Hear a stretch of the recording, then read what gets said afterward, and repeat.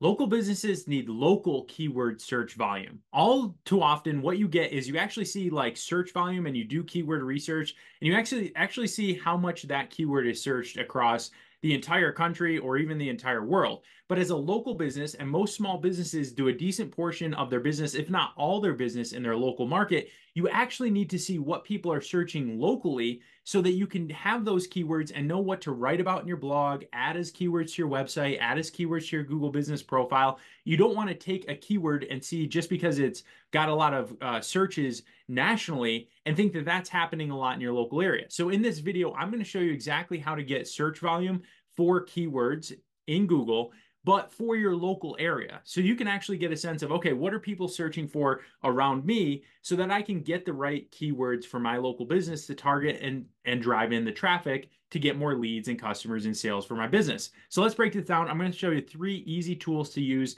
to help you break down and understand what the search volume is locally for keywords that you're looking to target. Okay, first thing I'm going to do, I'm just going to go in here to Google Keyword Planner. Again, it's free. You don't have to be running ads to use these tools. You just need to sign up with your Gmail account to start using it. It's really smart for your business. So the first thing I'm going to do is I'm going to go to Discover Keywords. And then I'm going to go over here and start with a website. Now, I like using Landscaper or landscaping businesses because they're just such a common type of local business all over the country. So here's a landscaper that is here in Colorado. I'm just going to start by pasting them in. Now make sure you use the entire site and not just a page. That way Google understands your whole site to give you results. And then I'm just going to click on get results. And now what this is going to do is automatically help me to understand, the types of searches associated with my business. But you can see the problem here. By default, it's just showing me search volume across the whole country for this. But again, this is a local business like yours is. So we need to see the search volume locally of the keyword and what are the right keywords to target in our local market. So I'm going to go right over here and click on this pencil in United States, and I'm going to switch this to where we actually do business. So you can see Denver, Colorado. So there's a couple different options here. I'll probably use the region report just to search Denver and all around it because I'm a landscaping business. I'll do all that, but choose which makes sense for you. And you can see, I don't know Denver, Iowa, but Denver, Iowa has a population of 4,000 people. And you could also target Denver, Iowa, right? Or I could target Aurora or Boulder, different suburbs of this market too to understand what the search volume is there if I'm trying to do it. So I'm just going to select Denver for now.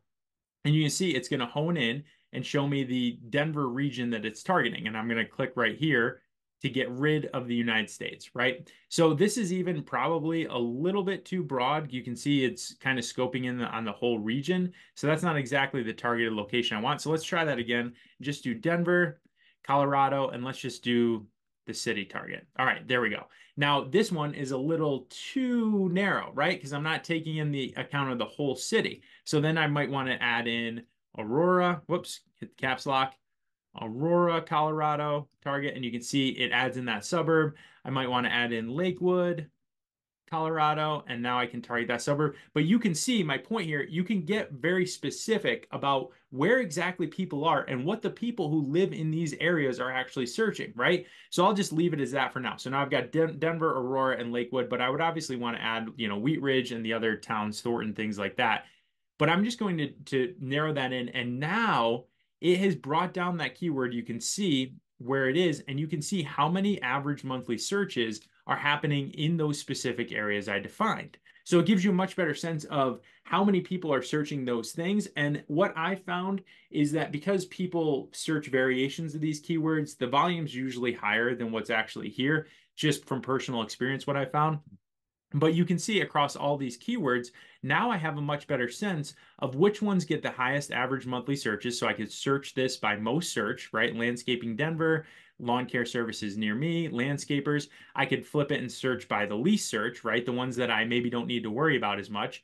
And then I can just go over here and it'll kind of do it in terms of keyword idea. But now you can see best landscapers, small job landscapers, right? That's an interesting one you might not have thought of, but between 10 and 100 people a month are searching small job landscapers. So if you are a small shop that does landscaping, Well, there you go. That's a keyword you want to build into your website, your blog, and talk about how you do small jobs, and that's a part of your business. Maybe a one-person landscaping company. So you can now see as I scroll through here the search volume and 1,800 different keyword ideas and exactly what people are searching in your area, right? And the keyword volume associated with that. All right, okay, now I'm going to go over here to SEMrush, and it is a paid tool, but all of their features are pretty awesome. So it depends on where you're at in your journey for SEO, but I'll put the link below. Give it a try. There's a free trial. Here's what people often do. They pull up keywords like this that are like landscaper, right? And then they've got all these general landscaper searches and they've got the volume for those. Now, SEMrush doesn't let you hone in the same way that you can with Keyword Planner on the specific locations, at least not that I know of, but here's how I use it. So I go in and I would just put landscaper, but there's two ways, and this is critical. There's two ways that a local search gets modified. People either say landscaper near me, or they say landscaper and their city and town, or city and state, or town and state, right? So what you can do in a tool like this is go in and say landscaper and then just put in Denver, Colorado, because we know that's the modifier that people will actually use is the city and state modifier. And then it's going to give me 190 keywords and the search volume for those across people searching landscape in Denver, Colorado, landscape companies in Denver, landscape. And now I wouldn't just do this for this. And you can see all the volume for all these landscaping jobs, commercial landscaper. You can see the volume and the keyword difficulty, how difficult it would be to rank for this. So to me, this looks wide open in terms of building a high quality website, building in these landing pages and keywords to rank for it. But now you can see the approximate volume, and if you target all of these, you'd be showing up in searches for 1,400 queries a month, which is a great opportunity to grow business. So I would do this not just for your business type, but then whatever types of services you have. So like let's just say that you do sprinkler repair. So I'll just leave it general and put sprinkler Denver, Colorado, and now you've got sprinkler repair. Okay, that's 70 searches a month, so that makes sense. I'd want to have a landing page about my sprinkler repair in Denver, Colorado, and target that keyword because there's volume there and that could turn into really highly qualified customers.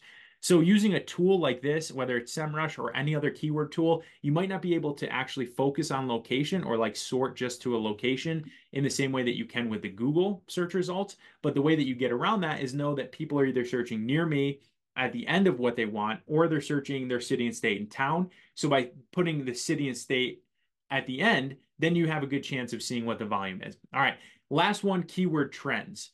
So Google Keyword Trends, if you're not familiar, is showing you what's popularly being searched and how popular things are at different times of the year when they're being searched, right? So I just go over here to the Explore tab, and we'll just stick with the same thing. Let's just start with landscaper, right? So I can sort by landscaper and see the interest over time. Now it's already going to give me sub areas too and show me, okay, how popular is this search in Connecticut in the last 12 months? And you can see that, right? And then it's also going to give me other types of related topics or related queries here that I can think about in my area. And what that means is, are these rising? Are they getting more popular? Which search terms are at the top? And then same with these breakout terms. Breakout just means that the term is, starting to get more popular in that area. So what I can do, and again, I'll just go into Colorado, is I can go right here and I can go US, Colorado. I can even get specific and go all the way to my specific location if I want, but I'll just probably keep that general and just say, Denver, Colorado, let's say. So now I can see landscaper Denver, Colorado, and then I can see all of these other terms. So landscaper Denver, landscaper near me, and then I can show all these other related topics. So plants, trees, ideas, yard, and then I can click on any of these other related topics and know how popular the search volume is and when they're being searched the most too, right? So you can see, obviously, this is getting searched the most. It's also going to break down the interest by city. So it's not telling me the volume exactly, but it's showing me the interest by city and how popular a search term and when it's most popular. So that's when I want to be pushing out a lot of content or have a lot of content already indexed in Google for that time of year. And then you can see the other types of ideas or related topics, which gives me other ideas for what people are searching for. Again, I've got this sorted by Denver, Colorado. So you're going to have ideas that are that are fixed to your area. So like how to kill mushrooms in a yard. That's a problem that's specific to this area. Not everybody all over the country is going to have that, or solar lights for yard, very sunny in Colorado, especially in Denver. So you're going to get topic ideas for the types of keywords and blogs and articles you can include in your website by showing the interest that people have in your area and the types of things that they're searching. So this is going to give you a whole bunch of ideas for the types of things that you should add in. You just search it by your location. All right, so that's 3 ways to basically get a good sense of ideas and keyword volume in your local market to help target the keywords to grow your business and get more traffic. If you like this video, hit subscribe and like. We'd love to see you here for more videos, and check out these next videos because we're going to talk about other things that you can do to optimize your visibility online and get more local customers.